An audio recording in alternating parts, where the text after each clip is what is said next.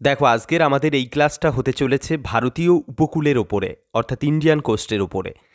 যে কোনো কম্পিটিটিভ এক্সামে তুমি গেলেই দেখবে ভারতের উপকূল থেকে বেশ কিছু ক্ষেত্রে পরীক্ষায় প্রশ্ন আসে, আর সেইগুলোকে এক জায়গায় করেই আমরা এই পুরো ক্লাসটা সাজিয়েছি। তো প্রথম ইনফরমেশন দেখো, ভারতের কোস্ট লাইন। আমরা জানি যে ভারতের তিন দিকে অবশ্যই উপকূল রয়েছে, আর সেই উপকূলের ক্ষেত্রে মোট যদি আমরা মেইনল্যান্ড ইন্ডিয়ায় দেখি, অর্থাৎ মূল ভারতীয় ভূখণ্ডে উপকূলের দৈর্ঘ্য ৬,১০০ কিলোমিটার, এবং যত দ্বীপ রয়েছে সেই দ্বীপগুলো দিয়ে গড়ে ১১৯৭ কিলোমিটার। তো আমাদের মূল ভারতীয় ভূখণ্ডে দ্বীপ এবং মেইনল্যান্ড যে কোস্ট লাইন, এই সব কিছু দিয়ে ও অন্যান্য কিছু উপকূলীয় অংশ দিয়ে ৭,৫১৬.৬ কিলোমিটার হলো ভারতের উপকূলের দৈর্ঘ্য। তো যদি এবার এখান থেকে প্রশ্ন আসে যে মেইনল্যান্ডে কত, তাহলে সেটা হবে ৬,১০০, আর মোট কত, তাহলে ৭,৫১৬.৬ কিমি। এবার দেখো, আমাদের ভারতে ২৮টি রাজ্য এবং ৮টি কেন্দ্রশাসিত অঞ্চল থাকলেও আমাদের ভারতবর্ষে কিন্তু কেবলমাত্র ৯টি রাজ্য এবং 4টি ইউনিয়ন টেরিটরির সাথে উপকূলের সংযোগ রয়েছে। এবার দেখো মেইনল্যান্ড স্টেটগুলো কি কি রয়েছে। একদম ওপরে রয়েছে গুজরাট, পশ্চিম দিকে গুজরাট, তারপরে মহারাষ্ট্র, তারপরে কর্ণাটক, তারপরে গোয়া, কেরালা, তামিলনাড়ু, অন্ধ্রপ্রদেশ, উড়িষ্যা, পশ্চিমবঙ্গ। তো এই কটা হলো মোট 9টি রাজ্যের তালিকা। এবং যদি আমরা কেন্দ্রশাসিত অঞ্চল দেখি, তাহলে কিন্তু যেমন পুদুচেরি রয়েছে। পুদুচেরি আমরা জানি যে 4টি আলাদা আলাদা ডিস্ট্রিক্ট নিয়ে আগের ক্লাসে আমরা বুঝিয়েছি। দমন দিউ রয়েছে, অ্যান্ড দাদরা নাগের হাভেলি রয়েছে। মনে রাখতে হবে এই দুটো কিন্তু এক হয়ে গেছে এখন, দমন দিউ অ্যান্ড দাদরা নাগের হাভেলি। তাহলে 2 হলো, 3 হলো আন্দামান নিকোবর, আর 4 হলো লাক্ষাদ্বীপ। তাহলে এই 4টি কেন্দ্রশাসিত অঞ্চল এবং 9টি রাজ্যের সাথে যোগ রয়েছে উপকূলের। এবার দেখো পরের ইনফরমেশন হলো, পশ্চিম দিক থেকে আমরা আসি উপকূলের ভাগ করে। এই ছবিতে খুব ভালোভাবে দেখতে পাচ্ছ, দেখো পশ্চিম দিকে একদম ওপরে রয়েছে, যেটা খাম্বাত উপসাগরের নিচ থেকে শুরু, নাম হলো কঙ্কন কোস্ট, অর্থাৎ কঙ্কন উপকূল। কঙ্কন উপকূলের পরেই রয়েছে মালাবার কোস্ট। মনে রাখতে হবে এই মালাবার কোস্টেরই একটা অংশ কিন্তু আমাদের কর্ণাটক কোস্ট, ঠিক আছে। এবং এর মধ্যেই আমরা জানি যে গোয়া পড়ে, এবং এখান দিয়েই কিন্তু এই কঙ্কন উপকূল দিয়েই কিন্তু কঙ্কন রেলওয়ে তৈরি হয়েছে, ঠিক আছে। এবার এই দুটো উপকূলের একটু বৈশিষ্ট্যগত তারতম্যটা দেখে নাও। কঙ্কন উপকূল যেটা দেখো গ্রিন বক্স দিয়ে দেখা রয়েছে, কোস্ট লাইন অফ সাবমার্জেন্স, অর্থাৎ এটি কিন্তু নিমজ্জিত উপকূল। তার মানে ভারতের পশ্চিম উপকূল পুরোটা নিমজ্জিত নয়, কঙ্কন উপকূলের পাটটা হলো নিমজ্জিত। আর উত্থিত কোনটি, মালাবার উপকূলটা কিন্তু এমার্জেন্স, অর্থাৎ উত্থিত উপকূল, ঠিক আছে। তো এটা খুব ভাইটাল একটা ম্যাটার। কেরালার দেখো এখানে ইয়েলো কালার দিয়ে লেখা রয়েছে ভেম্বানাদ লেক। এটি কিন্তু কেরালার সবচেয়ে বড় মানে দীর্ঘতম কয়াল, এবং সেই সঙ্গে আমাদের ভারতবর্ষের দীর্ঘতম হ্রদ যদি বলা হয়, তাহলে সেটা কিন্তু হবে ভেম্বানাদ, প্রায় 97 কিলোমিটার দীর্ঘ। যদি বলা হয় লার্জেস্ট, তাহলে সেটা কিন্তু হবে চিল্কা, কিন্তু লংগেস্ট বললে সেটা হবে ভেম্বানাদ। এবার দেখো পূর্ব দিকে রয়েছে, একদম পূর্বের আমরা ওয়েস্ট বেঙ্গলের নিচ থেকে শুরু করছি, একে বলা হয় উৎকল কোস্ট বা উত্তর সরকার উপকূল। তারপরে রয়েছে অন্ধ্র উপকূল, এবং লাস্টলি রয়েছে করমণ্ডল উপকূল। এবার দেখো এই পূর্ব দিকের কেবলমাত্র করমণ্ডল উপকূলের দিকটা কিন্তু এমার্জেন্স, অর্থাৎ উত্থিত উপকূল, ঠিক আছে। এবং আমাদের মাথায় রাখতে হবে যে এই যে নর্দার্ন সরকার বা উত্তর সরকার উপকূল যেটাকে আমরা বলি, বেসিক্যালি যে 3টে ভাগ, ঠিক আছে। এই যে উৎকল কোস্ট, এটা কিন্তু পার্ট অফ নর্থ মানে উত্তর সরকার উপকূল, ঠিক আছে। এবং অন্ধ্র এবং করমণ্ডল উপকূলের মাঝখানে কিন্তু কোলেরু, পুলিকট এই হ্রদগুলো রয়েছে। আমরা লেকের ক্লাসে এইগুলো ক্লিয়ারলি বোঝাবো, ঠিক আছে। তো এটা ছিল আমাদের কোস্টাল ক্লাসিফিকেশনটা, পুরো অল ওভার ইন্ডিয়ার কোস্টাল ক্লাসিফিকেশন। এবার যদি বলা হয় যে কোন রাজ্যে উপকূলের দৈর্ঘ্য সবচেয়ে বেশি, তাহলে উত্তর কিন্তু হবে গুজরাট। আর যদি বলে কোন রাজ্যের সবচেয়ে কম, উত্তর হবে অবশ্যই গোয়া। এবার দেখো নেক্সট টাইম রয়েছে 5-এর ইনফরমেশনটা দেখো। 4-এ রয়েছে the north Malabar coast is known as Karnataka coast. আমি বললাম মালাবারের উত্তর অংশকে আমরা বলে থাকি মেনলি কর্ণাটক কোস্ট, ঠিক আছে। 5-এ রয়েছে দেখো the island of Andaman Nicobar had the longest coast line in India amounting two a little over 1900 kilometre followed by Gujarat. অর্থাৎ যদি বলা হয় যে ভারতবর্ষের সবচেয়ে বেশি উপকূল রয়েছে, মানে লংগেস্ট উপকূল রয়েছে কোন প্রশাসনিক এককের, তাহলে উত্তর হবে আন্দামান নিকোবর। এটি কিন্তু কেন্দ্রশাসিত অঞ্চল।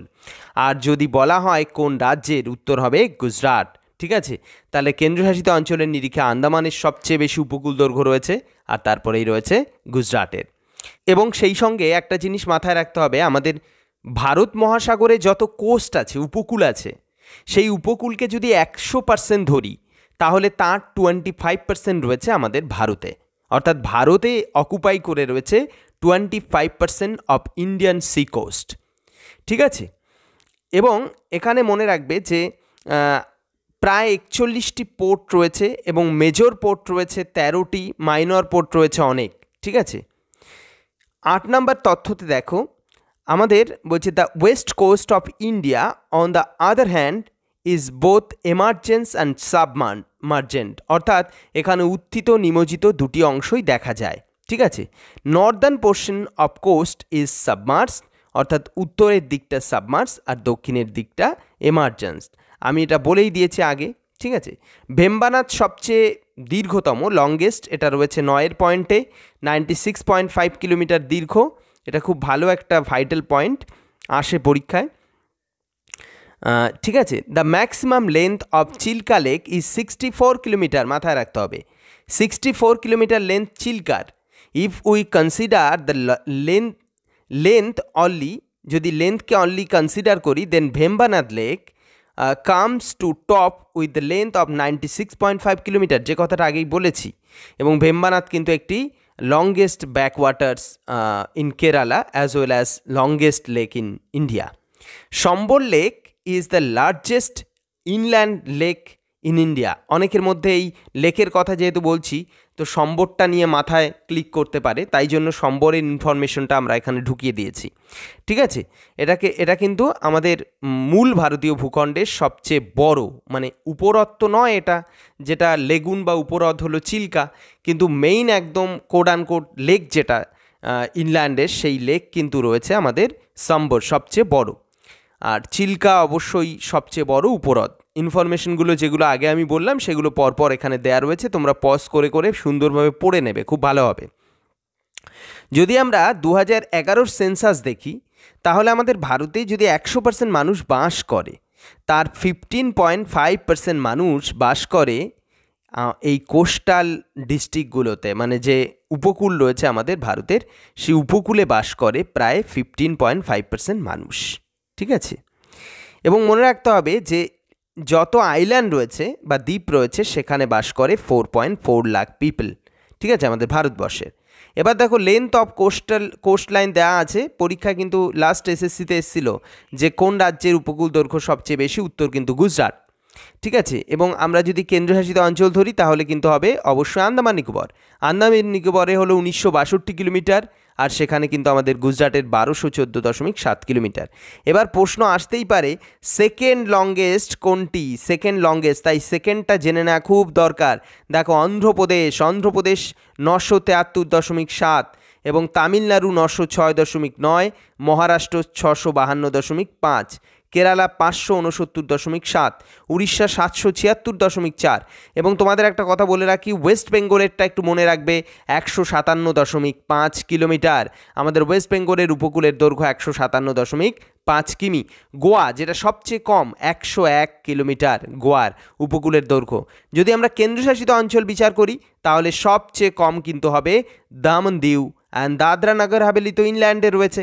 তো দামন দিউ যেটা 42.5 kilometre, 42.5 kilometre Daman Diu and Dadra Nagar Haveli, এটা কিন্তু সবচেয়ে কম হবে। এবার দেখো আমাদের রাজ্যভিত্তিক যত উপকূল রয়েছে প্রত্যেকটা উপকূলের বৈশিষ্ট্য কিছুটা আলাদা। এখানে ইংরেজিতে তুলে ধরা হয়েছে, আমি তোমাদের বাংলায় বিষয়টা বোঝানোর চেষ্টা করছি। দেখো, গুজরাটের ক্ষেত্রে আমরা জানি যে এটা গালফ অফ কচ্ছ থেকে গালফ অফ খাম্বাত এর মধ্যে সীমাবদ্ধ, এবং এটি কিন্তু একটা বৃহৎ মানে বিস্তীর্ণ মহীসোপানের অংশ বিশেষ, ঠিক আছে।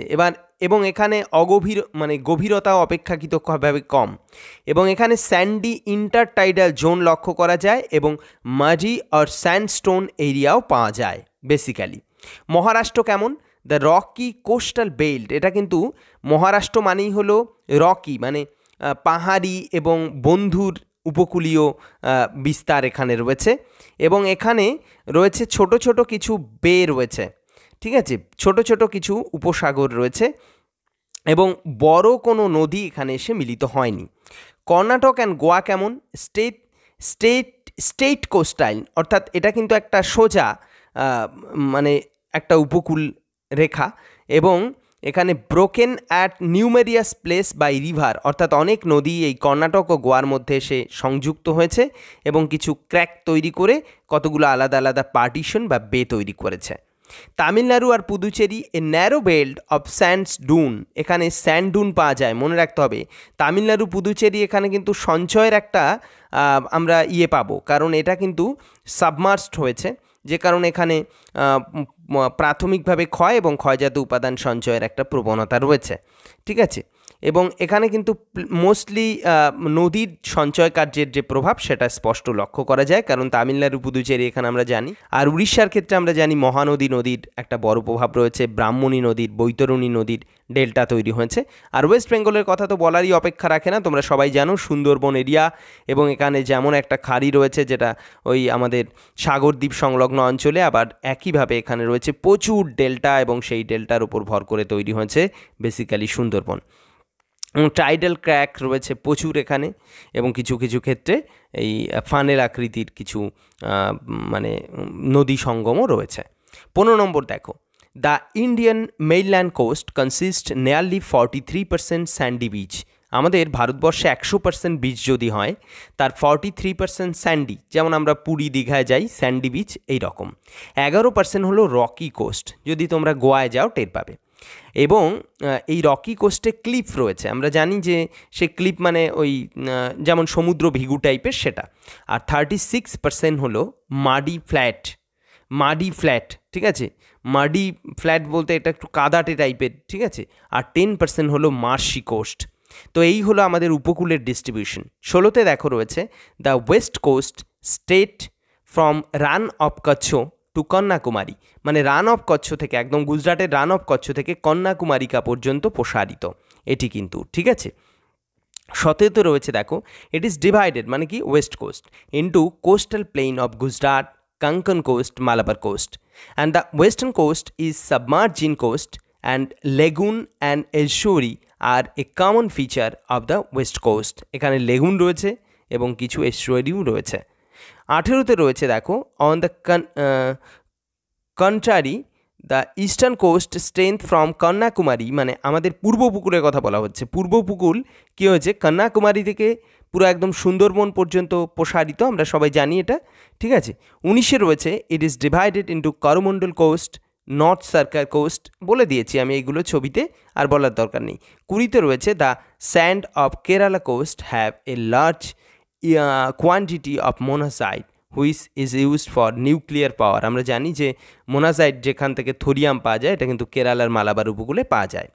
21-এ রয়েছে Gujarat contribute a whopping 76% of the Indians total salt production. আমাদের ভারতের যত যে উপকূল রয়েছে সেই উপকূল থেকে যদি 100% লবণ উৎপাদন হয়, তার মধ্যে 76% হয় গুজরাট থেকে, মাথায় রাখতে হবে। তাহলে সবচেয়ে বেশি গুজরাটে কিন্তু লবণ উৎপাদন হয়।